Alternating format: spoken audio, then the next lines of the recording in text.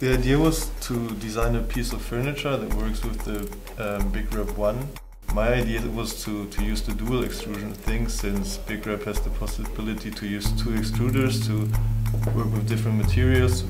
One is transparent PLA, the Berliner Luft, and the other one is the Big Orange, which is the colorful PLA. And as you can see, there is interesting things going on with the structure, because it switches from the color to the transparent, and it also gives us the possibility to view it from different angles and to have different pictures.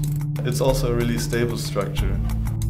You have the possibility to change so many things in one process. You tell the object how many outlines it has, you can say how transparent an object can be, and that's the interesting thing, that it's a process that is like any other craft, just with another material.